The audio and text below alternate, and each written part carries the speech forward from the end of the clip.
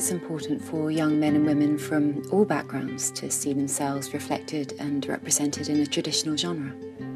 We've all seen lots of period dramas in the past, but we have never seen people from diverse backgrounds represented in them. There was Asian aristocracy, there was African aristocracy in England. They just seem to be painted out from the history that we're given. So it's just wonderful that in this production we have a historical drama where we see people from those diverse backgrounds. I never saw casting that was against type.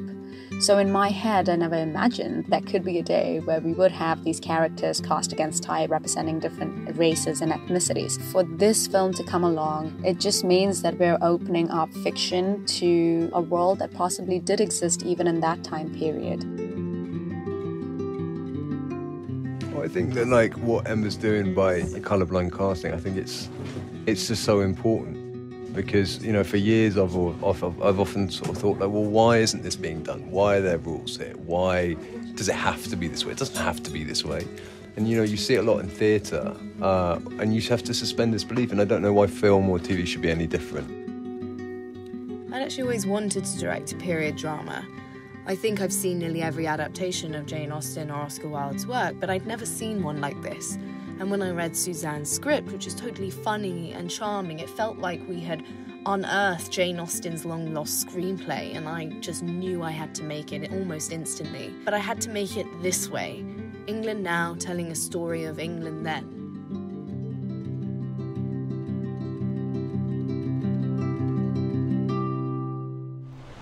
From Kodak Film, this behind the scenes, it has a major cultural significance. They're not wrong when they're saying that a lot of people's culture in England was shunned and not seen or even heard of. If you're one to watch Downton Abbey and Bridgerton is more or less like this film, but this film is quite important at this time and age, and I hope you learned some really cool stuff on this behind the scenes, which is made by Kodak Film, which is awesome to see it all in 8mm. So go ahead and comment down below, like, subscribe, and I'll see you here next time. Later.